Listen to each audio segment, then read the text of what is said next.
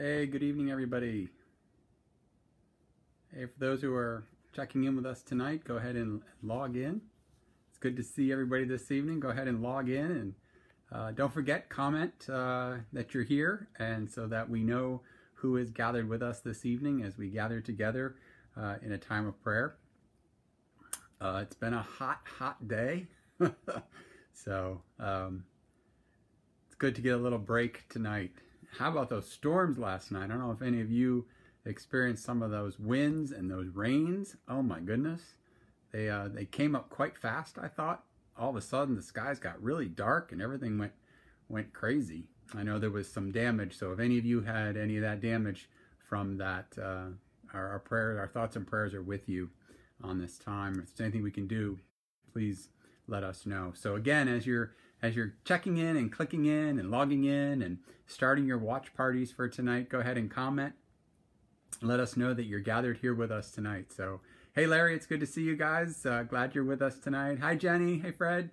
Hopefully you're getting a little bit of cool breeze tonight and enjoying maybe some air conditioning, because man, it has been hot. It has been hot. Hi Janet, hi Bob, how you guys doing? Boy, miss having you guys on Sunday morning, but we know that you're with us in prayer, and so that's great. So good to have you joining with us tonight. Hey Sherry, how's everything? Hope the family's doing well. Oh my gosh, Carol, those storms were amazing. I couldn't believe it. It just it got darker than dark last night, and that wind picked up. I know some of the churches in our area had some damage to their outdoor pavilions, so keep them all in prayer as well. Hey Jim, it's good to see you. Glad you're joining with us this evening. Hope everything is well with you. Here's my wave back. That's my that's my emoji to wave back to everybody. Hey Joan, glad you're checking in. And don't forget, if you're joining in with us tonight and you want to go ahead and start a watch party to get some of your other friends and family and neighbors from your address book, I guess they call it, or your contact list, go ahead and do that, and we can make the circle even bigger. I just want to tell you tonight about the power of prayer. I am amazed at how people can come together and the sharing of joy and the sharing of concerns and the sharing of grief with people can make the world a much better place. I know at First Church, our prayer warriors have been very busy praying for our entire congregation, and also those prayers that each of you have sent in through the email list, prayer list at firstumcmillville.org, or you've called into the church and asked to be put on the prayer chain. And I want to tell you today, I got some beautiful news from one of our family members at the church. Their daughter was really struggling. She was having some internal problems. She had been in and out of the hospital, and during some of the exploratory work, they had even punctured the insides of her, and they weren't aware of that until after she had gone home. She was back in the hospital, and I just felt so bad for this young girl to have to go through such a tragedy and not knowing what was going to happen. And so they were getting ready to do surgery, and the doctors came into the room, and they told the parents that they don't know how this happened, but their daughter had been completely healed. That's right. The doctor said they don't know how that happened, and I was like, oh, I do. I know exactly how that happened. God's healing hand, the great physician, stepped in, and she has been healed, and she's being released, and she's coming home. So amen, and praise God, and all those wonderful blessings for that family. Prayer is something that is very powerful. It connects us, and it works. I don't say it works because that means we get whatever we ask for. That's not what prayer is about. Prayer is about building our relationship with God and growing our faith roots even deeper. And so to hear the story of a family, to be able to say to doctors and nurses and scientists, we know how she was healed. We know that God stepped in, and this was God's plan, and this is what God wanted. And so that's just truly amazing. So thank you for all of you who continue to keep the church and all of our members in prayer, and keep our city in prayer, and also to keep our country in prayer. hopefully you're not watching the news, but I know you can't avoid it, and you're seeing the things that are happening around our country. And so many things are happening that just seems to be complete chaos. People don't know which way to turn, and it's difficult. And we're all trying to plan for the future, and we don't have no idea what we're doing. I mean, that's what it comes down to. We just don't know. And so even at the church, we're trying to plan on when can we reopen, and when will it be safe, and how will we do it, and what will it look like. And there's just so many unknowns, and we just want everyone to be safe. And I know the same thing is happening with our schools. So I keep our school boards and our superintendents and all those who are making decisions, even the politicians who are making decisions over and above the schools. It is difficult. I can't imagine how torn they are, wanting to get the kids back into a sense of scheduling and normalcy, and being able to educate someone across the computer is very, very difficult for an adult, let alone for an elementary school or a middle schooler. I just can't imagine. It's got to be more difficult. And so one of my prayers has been and will continue to be for our school administrators and our teachers trying to figure this out. We all want everyone to be safe. I don't think there's anyone that doesn't want all of our children to be safe, but how do we do that with this unknown threat that we just can't seem to really fight against? And so, definitely let's keep all of those in prayer. So as you're checking in tonight, go ahead and start a watch party if you'd like, or let your friends know that we're gathering together for prayer. Make sure you make a comment there so we know who's with us this evening and who's gathered with us in prayer. This week, this past week, shortly after we had our last prayer session, we lost a person in the world who really is an icon, someone who lived a life walking what they thought was correct and constantly changing and doing what he needed to do. And when John Lewis passed away, we lost something extremely valuable.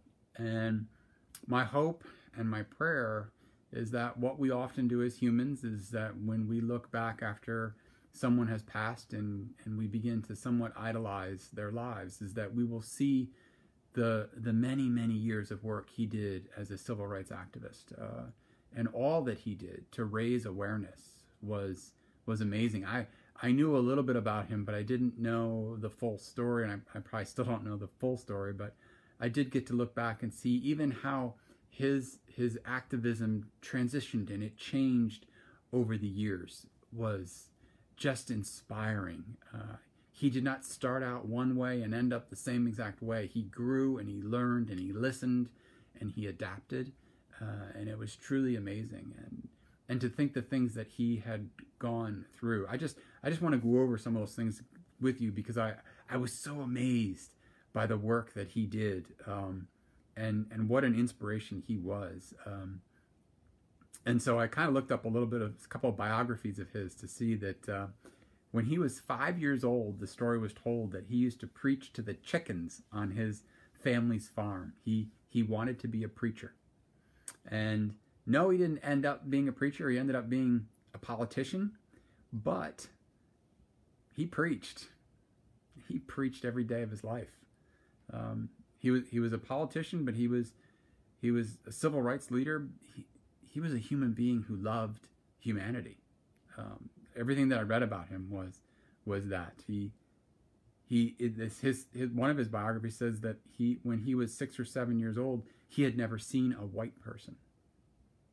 And then when he did, unfortunately, all he had was the worst experiences that an African American man could have, and that just truly touches me. And there's just no way to apologize for that. And he grew up experiencing that kind, and he was motivated by that. And I believe he allowed God to use him. He was one of the original 13, what they called Freedom Riders. When John Lewis was growing up, public transportation was segregated, it was split. A white person and an African American could not sit next to each other on public transportation. And so he and 12 others decided that they would take a ride from, I believe it was from Washington, down south and Washington to New Orleans, and they would sit next to each other. And that was just a simple act of sitting together as they were traveling on public transportation. But they experienced such hatred and such atrocities and violence. He was even knocked unconscious in a bus depot for what he was doing. It just amazed me in how he literally, got right back up and got right back on that and continued with what he knew what was right. He served a long, long time as a politician representing his people from the Atlanta area. He even graduated from theological school, and he was ordained as a Baptist minister. And he was involved in so many things that I had learned about in history class. He was right there involved in some of those marches. He was involved in Bloody Sunday. If you learned about that in school or have done a little research yourself about what happened there. But as he was doing these things, one of the things that he said was, it's okay to engage in good trouble. It's okay to cross that line. Good trouble is necessary trouble. And the story that I read about John Lewis as he was continuing to develop who he was as a faithful follower of Christ and as an African American man in the United States, it says that while he was a student, he attended non-violent workshops, and these workshops were held at Clark Memorial United Methodist Church. And these workshops had an impact on John Lewis about whether or not trouble was necessary and whether violence in any level was necessary. And he shifted his thought, and he shifted his direction, and he shifted his discipline, and his whole philosophy became one of nonviolence. And he lived it very honestly for the rest of his life. So much so that this is one thing that really struck me about this man. In 2001, 3 days after the 9/11 attacks, John Lewis voted to give President Bush the authority to then go after and use force to go after these terrorists. And he said that was one of the most difficult votes he has ever had to make. And it was about using violence. And that's how much he was moved by that.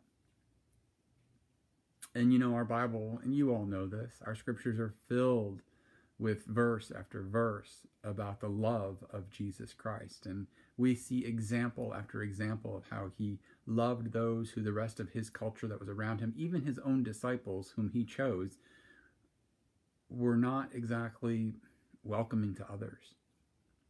And verse after verse after verse in our scriptures is about the love of another human, and that there is no difference, and that what we see should be similarities. And what we know is that we are all sons and daughters of God, and we are all of one family. And you look in the letter of Ecclesiastes, and it says, there is the fear of God that can help us to keep our commandments, but there's also the love and the respect and knowing how much God loves us. And so in return, in exchange, in deep gratitude, we keep the commandments because of that.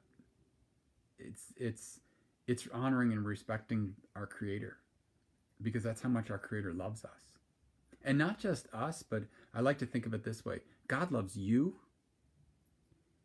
and God loves you so much that when I look at you, I can't help but love you, because God loved me the same way. All my faults, all my failures, all the things that I've done wrong in this world, all the times that I've asked for forgiveness, and he gives it. And I can look at any other human being and see the same exact thing.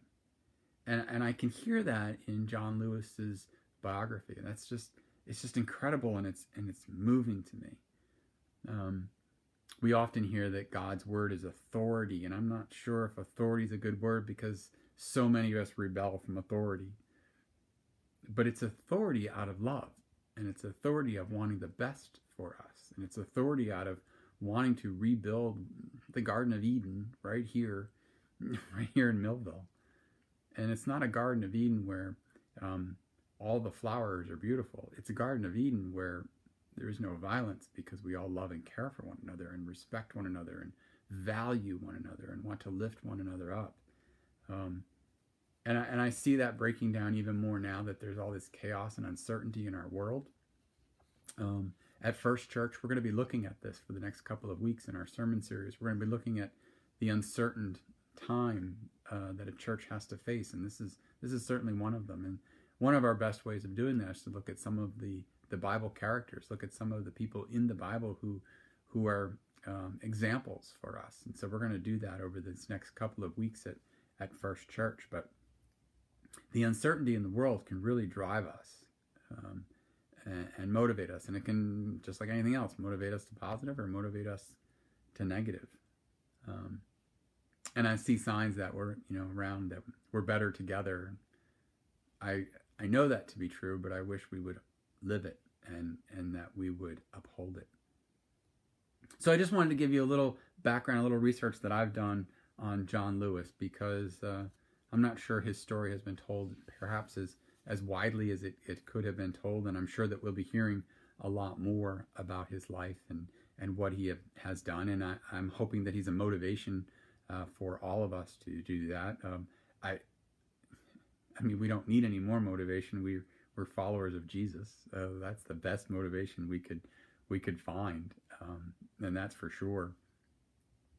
But we have to know that once we've decided to do that, and all of you have decided to do that, that's why you're here tonight. That's why you're gathered together with brothers and sisters to pray, because it's a powerful thing that we do, because we believe in Jesus Christ. That's why we're doing it. And so our motivation has to be, okay, what's next?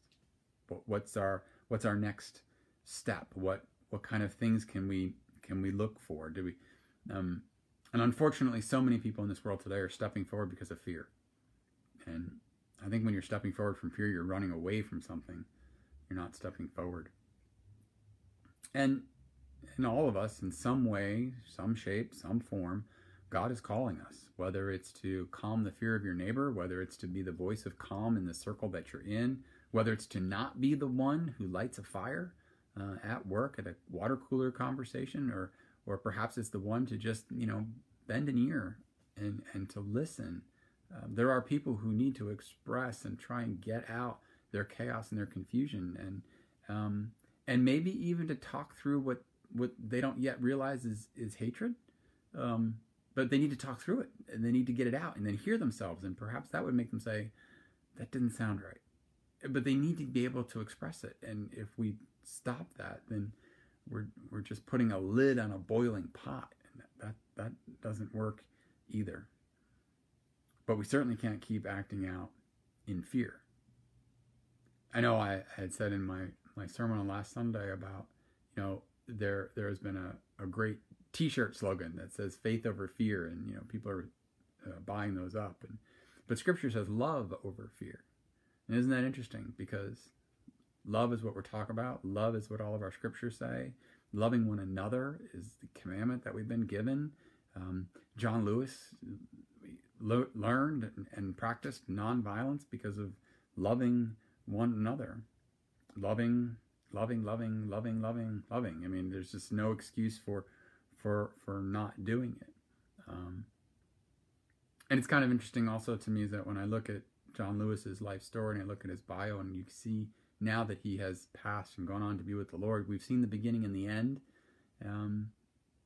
but we didn't know the middle. Like, I'm sure John Lewis didn't know when he was walking across that bridge and the police were attacking. I'm sure he didn't know what was happening. He didn't know the legacy he was leaving, but now he has left it. And I always ask, so now what? What do we do with that? What do we do with John Lewis's legacy? What do we do with the people who are out of control that we see on social media? What are we going to do with that? And I think of a Bible character by the name of Joshua. Joshua, he struggled with a lot of different things, but through them, the one thing that we continue to hear, the message that God gives Joshua, he says, I will go before you. So that's great assurance that even though you and I don't know what tomorrow's going to bring in the midst of all this corona, and will schools open, and will they be closed, and will they be online, and will they be, half days, full days, all of that, Scripture has told us very clearly, God will go before us. God is already there. Just let that soak in. We're not going somewhere that God hasn't been. God knows. And he's already there. He also promises Joshua that he says, I will be with you. So while we journey from now to September 1st or December 25th or 2021, I will be with you. I will be with you. God also promises Joshua that I will not leave you and I will not forsake you.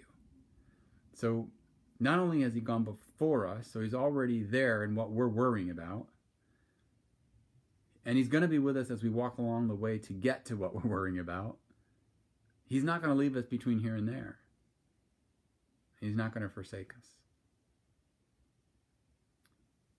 And then he says to Joshua, do not fear or be dismayed. Do not fear or be dismayed. And I know it's kind of another t-shirt slogan that God's got this, but God does. And we just need to listen for him and to follow him and to act with him in mind. I think that's so crucial right now for all of us. We just need to take a deep breath, exhale, and calm all of that. Because we are, just like Joshua, we are appointed, we are equipped, we are empowered, and we're not alone. And because of all of that, we can rest in God's assurance of his faithfulness. I know it's been a busy day for some of you, and for all of us, it's been a hot one. And maybe some of you out there love the heat, but it can wear on us. And so now we've come to a time that is a time for us to just cool and calm and try and slow our breathing, try to stop the racing that's happening in our minds so that our physical bodies can get some rest. That's so crucial and so important to all of us.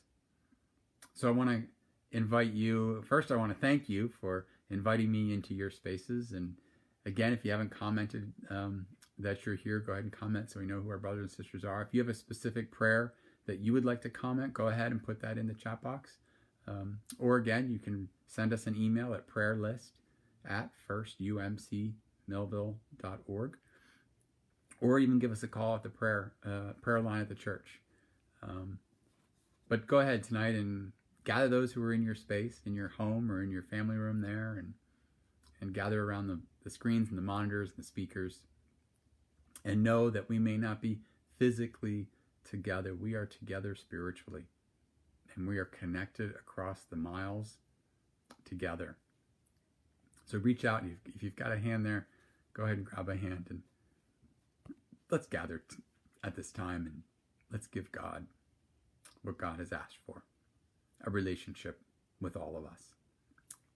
So let's pray. Gracious and Heavenly Father, Lord above lords, Almighty and everlasting, we've gathered here this evening with our brothers and sisters. We've gathered together in what seemed at first a very strange and foreign way, and for some of us has now become a common way for us to be able to be together as brothers and sisters and to be with you, Lord. We thank you that whatever is about to happen tomorrow, whatever is ahead of us, is not ahead of you. And just like the promises that you gave Joshua, you give to us, that wherever we are going, you've already been there, and that during our journey to that place, you are with us. We thank you that you know the plan, and that you know every step between here and there. Father, we thank you that we have nothing to fear. And so this evening, as we slow ourselves down and this day comes to an end and we put our heads on the pillows, we leave all of our fears and our concerns and our worries at your feet. We lay them at the foot of your throne, and we thank you for taking them. We thank you that you've promised that you go before us. We thank you for the great assurance that that gives to us. And we know that you are completely aware that we need this confidence and we need this assurance in order for us to rest. And it is time for us to rest our minds and our physical bodies before we get up tomorrow and start on the next journey.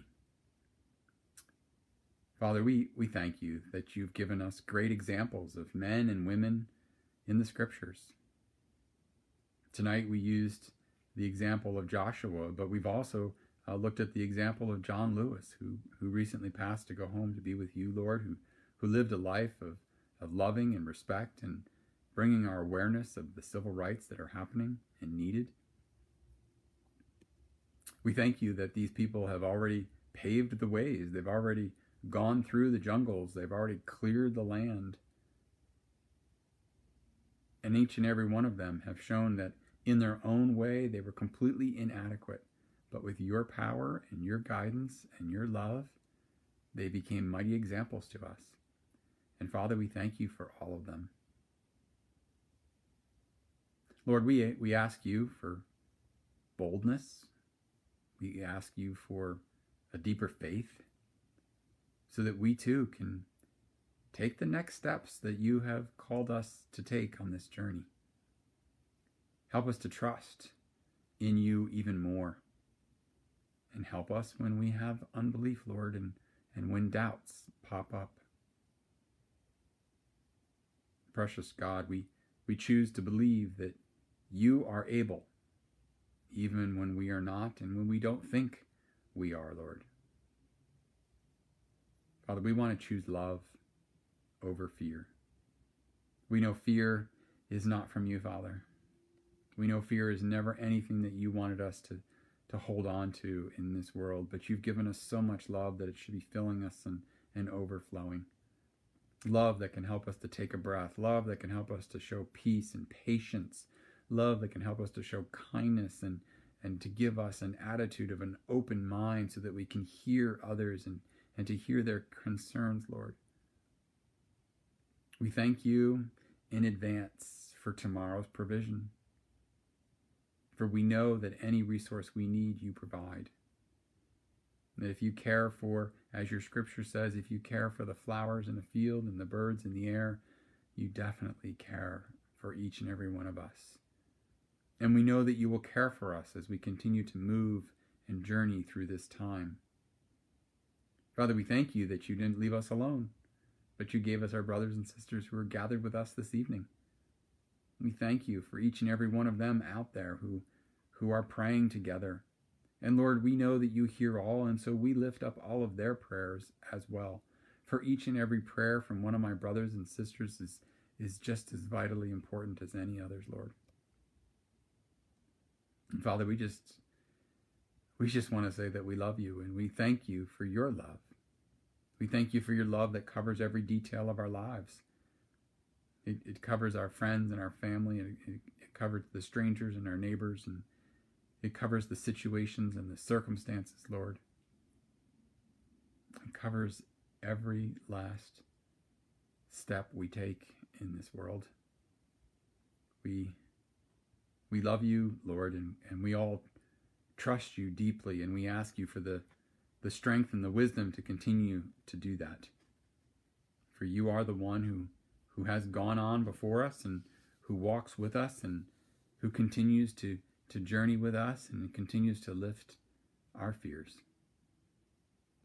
So, Father, just like Joshua and just like John Lewis, we love you, we thank you, and we praise you.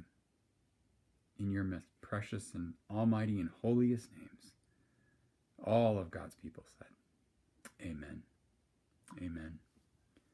Brothers and sisters, I just truly thank you for allowing me to come into your spaces and into your homes. It truly is humbling. And I'm so glad that we can come together and lift one another up.